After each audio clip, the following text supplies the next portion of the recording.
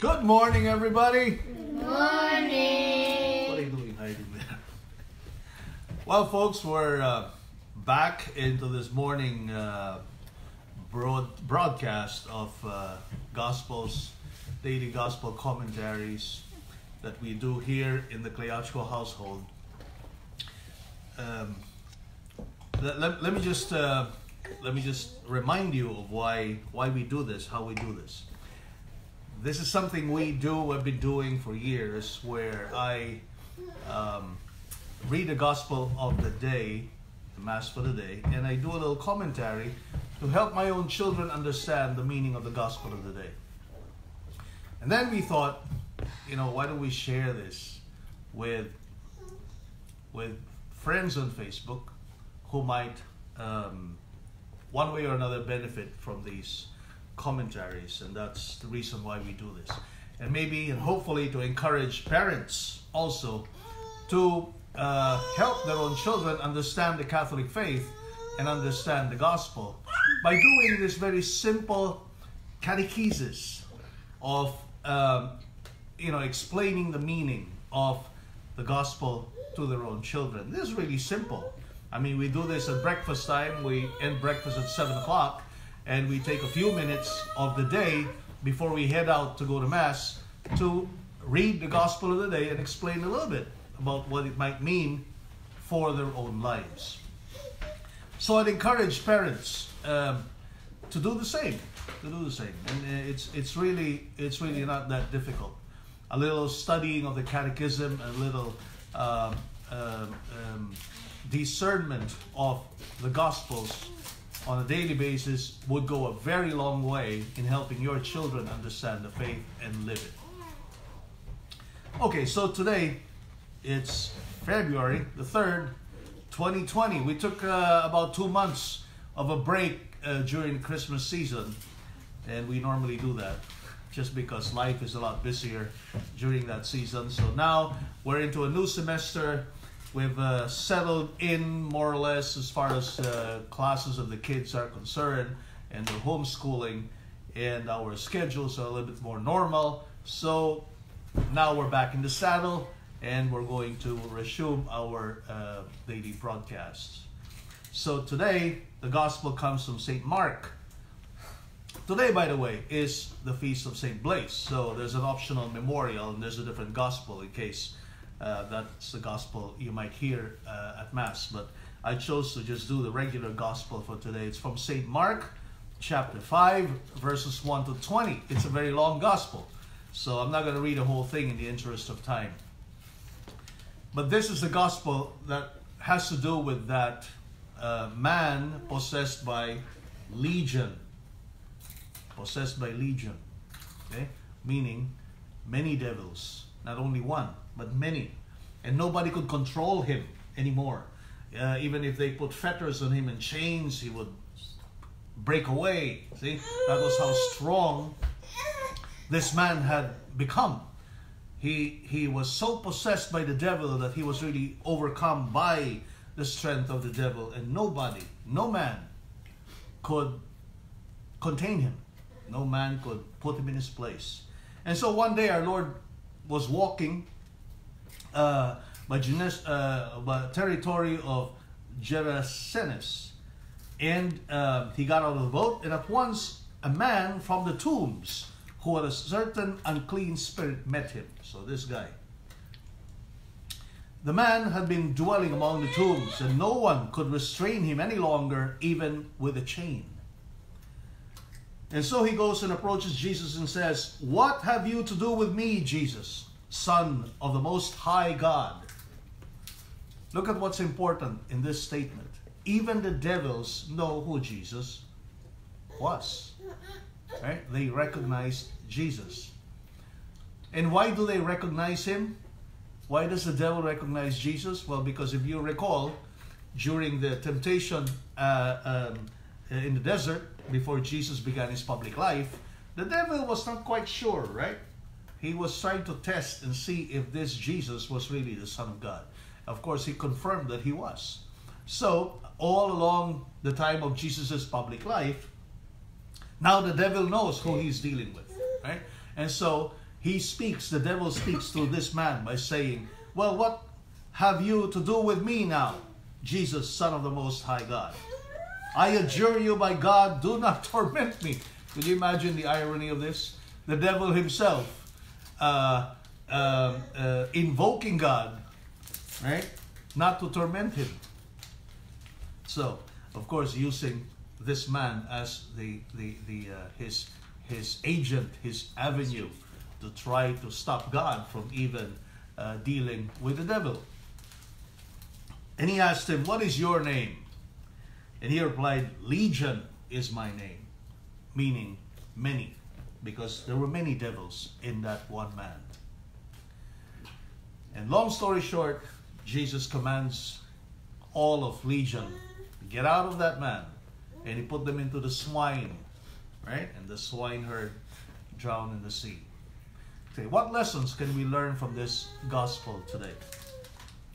Number one, our sins, our defects, our shortcomings, our troubles in life, no matter how many, no matter how big, no matter how difficult, even if they were legion, are no match to the power of God.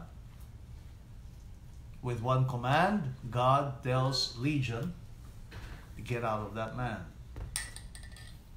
Okay? So one very important lesson we need to learn. No matter how many difficulties in life we have, no matter how many sins, no matter how sinful and how grave our sins have been, they're no match to the power and grace of God. St. Paul himself complained to Jesus. Right? When St. Paul was experiencing plenty of temptations, and one day he complains to Jesus and said, you know, I got this thorn in my flesh, I couldn't get rid of it. And Jesus answers and says to him, my grace is sufficient for you. Hey fellow, what are you complaining about? You know, my grace is sufficient for you. In other words, our Lord was assuring St. Paul that no matter how great your troubles are, no matter how many sins you have, no matter how thorny, you know, how pestering that temptation that doesn't leave you, my grace is sufficient for you. You got to rely on the grace of God. You got to submit yourself to God's mercy, to God's authority, to God's power. And that requires humility. That requires a lot of humility to recognize that God is more powerful than our weaknesses, than the greatest of our weaknesses. Okay? And all He's asking of us is cooperate. All He's asking of us is be humble. Submit yourself.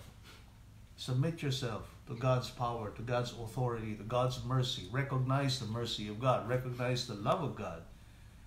And allow God to work a miracle in our souls. But we're not going around like a lot of folks think they could and just say, oh, you know, God is merciful. God's going to understand my weaknesses. God's going to forgive my sins. And I don't need to do anything about it. Wrong. Wrong. God, who created us, according to, I think it's St. Thomas who said this, I'm paraphrasing, God who created you, without you, cannot save you without you. Remember that. Okay? God who created you without you cannot save you without you. Meaning, you need to cooperate with the saving power of God. Okay? We need to cooperate. Meaning, we need to put our effort. We need to do our part. And what part? What is the part here that God is asking of us? How can He work in our souls to help us overcome our challenges, our sins, our difficulties? What's the first thing we need to do? Huh? What? I cannot understand, Joe. Go to Him how? To pray? What were you saying, Sophia? Obey. To obey, of course. To obey what? To obey what? Concretely, how can we cooperate with God? Obey. Huh? Okay, first thing is to go to confession. Right? If we are not in the state of grace, if we are in the state of grace, but we have temptations, we have venial sins, the first thing we need to do is to go to confession. So that is why we should love confession. That's why we should frequent confession, because that is the main door to the mercies of God. Right? That's the door. If we want to cooperate with God's mercies and to avail of His grace, the first step is to make a good confession. And better yet, if we go to confession frequently. Right? In our case, we do it once a week. So, confession, confession, confession. And of course, as you were saying, pray. Okay, pray. You have to pray. But there's a third component to that. And you remember that even when you go to confession, what do you say in the act of contrition? To amend my life. Right? There is a purpose of amendment that is included in your contrition. And that amendment means you will put the effort to do better. You will put the effort to do better, to amend your life, to change your ways. In other words, that is the expression of God who created you without you cannot save you without you. You need to do something. You need to change your ways. You need to do better. Okay? And that way we will change. We will be a better man, a better boy, a better girl, a better woman with the help of God. Okay? So no matter how great our sins are, remember that they're no match to the mercies and the grace of God. But we have to be humble to submit ourselves to God's authority. Okay. That's it for us, folks. We're off to Mass. Have a good day, everybody. Have a good week ahead of you. And hopefully we keep this up. You're welcome to join us every morning. And, I post this all on Facebook. So, even if you don't catch us at 7 o'clock in the morning here in California, then you can listen to it all throughout the day, I suppose, on my page on Facebook. And I post this on 2 other pages on Facebook. One is Gospel by Dad, and the other one is Catholic Best Practices. So you can like either pages, and you're going to have these videos there every day. Okay, have a good day. Bye. Bye.